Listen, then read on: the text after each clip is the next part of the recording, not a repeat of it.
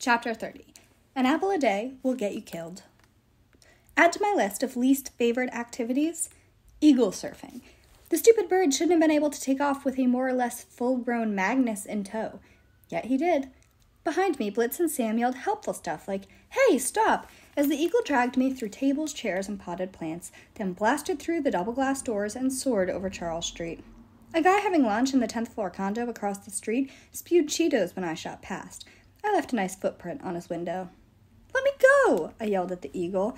The bird cackled as he pulled me along a rooftop. "You sure about that? Heads up!" I twisted, barely avoiding a face-first encounter with an industrial AC unit. I plowed through a brick chimney, using my chest as a battering ram. Then the eagle plummeted down the other side of the building. "So," the eagle said, "you ready to negotiate that favor?" "With a mutant pigeon who steals falafel?" I yelled. "No thanks." "Suit yourself." The eagle veered, slamming me into a fire escape. I felt my ribs crack, like vials of acid breaking inside my chest. My empty stomach tried unsuccessfully to hurl. We climbed above one of the churches on Boylston and circled the steeple. I had an addled thought about Paul Revere and the whole one if by land, two if by sea thing. And if you see a dude being dragged by a giant eagle, I don't even know how many lights that is. I tried to heal my ribs through willpower, but I couldn't concentrate. The pain was too intense. I kept running into walls and kicking out windows. "All I want," the eagle said, "is a favor for a favor. I'll tell you how to get the sword, but you have to get me something while you're at it. Nothing much, just an apple. One apple." "What's the catch?" "The catch is that if you don't agree—" "Oh, look! Pigeon spikes!" Ahead of us, the edge of a hotel roof bristled with steel, like a miniature line of World War I barbed wire. The spikes were there to discourage roosting birds, but they'd also do a great job shredding my soft underbelly. Fear got the best of me. I don't like pointy objects. My gut was still sensitive from my recent death by molten asphalt. "Fine!" I yelled. "No spikes!" "Say, by my troth, I agree to your terms." "I don't even know what that means." "Say it." "By my troth, I agree to your terms. Yes, apples, no spikes." The eagle climbed, narrowly clearing the roof. The tips of my shoes twanged against the barbs. We circled Copley Square and landed on the roof of the Boston Public Library. The sword came free of the eagle's back. My hands unglued themselves, which was great, except that I now had nothing to hold on to. The red, curved clay tiles were almost impossible to stand on. The roof slanted precariously. 80 feet below me stretched a wide expanse of pavement-flavored death. I crouched to avoid falling. Carefully, I sheathed my sword, which melted back into a length of chain. "Ow," I said.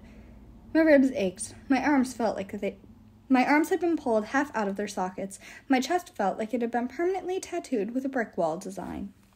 To my left, the eagle perched on a lightning rod spire, lording over the decorative bronze griffins around the base. I'd never thought of eagles as having expressions, but this one definitely looked smug. "I'm glad you saw reason," he said. "Though, honestly, I enjoyed our little flight through the city. It's good to speak with you alone." "I'm blushing," I grumbled. "Oh no, wait, that's the blood all over my face." "Here's the information you need," the eagle continued. "When your sword fell in the river, the current carried it downstream. It was claimed by the goddess Ran. Lots of valuable things end up in her net." "Ran?" The eagle clicked his beak. "Sea goddess. Has a net. Try to keep up." "Where do I find her? And please don't say the sea." "She could be anywhere, so you'll have to get her attention. The way to do that? I know this guy. Harald. He's got a boat at the fish pier. Does deep sea excursions. Tell him Big Boy sent you." "Big Boy?" "One of my many names. Harald will know what you mean. Convince him to take you fishing in Massachusetts Bay. If you cause enough of a ruckus out there, you'll attract Rand's attention. Then you can negotiate. Ask her for the sword and one of Eden's apples." "Eden? Are you going to repeat every name I give you? It's Idun. She distributes the apples of immortality that keep the gods young and spry. Rain is sure to have one lying around. But seriously, once you see her, you'll be able to tell she's not good about remembering to eat her apples. When you have the apple, bring it back here, give it to me, and I'll release you from your vow." 2 questions. Are you insane? No. Second question. How is fishing in the bay going to create a ruckus that attracts a sea goddess? That depends on what you fish for. Tell Harold you need the special bait. He'll understand. If he protests, tell him Big Boy insists. I have no idea what that means, I confessed. Assuming I meet Ran, how am I supposed to bargain with her? That's 3 questions. Also, that's your problem. Last question. This is 4 now. What's to keep me from getting the sword and not bringing you an apple? Well, you swore by your troth, said the eagle. Your troth is your word, your faith, your honor, your soul. It's a binding oath, especially for an Harry, unless you want to spontaneously combust and find yourself trapped forever in the icy darkness of Helheim. I chewed my lip. I guess I'll keep my promise. Excellent! The eagle flapped his wings. Here, come your friends, which is my cue to leave. I'll see you when you have my fresh produce. The eagle soared away and disappeared behind the glass walls of the Hancock Tower, leaving me to find my own way off the roof.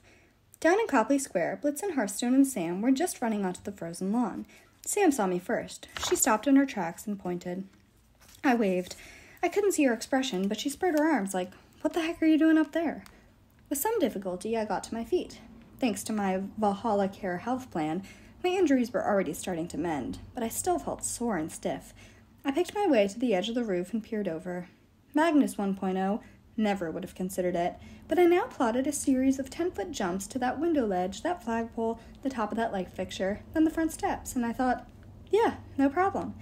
In a matter of seconds, I'd safely reached the ground. My friends met me at the sidewalk. What was that about? Blitzen demanded. Was he a giant? Don't know, I said. His name is Big Boy, and he likes apples. I told them the story.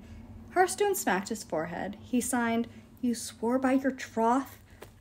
Well, it was either that or get shredded by pigeon spikes, so yeah. Sam stared at the sky, maybe hoping to see an eagle she could hit with her axe. This will end badly. Deals with giants always do. At least Magnus found out where their sword is, Blitzen said. Besides, Rand's a goddess. She'll be on our side, right? Sam snorted. I guess you haven't heard the stories about her that I have. But at this point, we don't have much choice. Let's find Harold.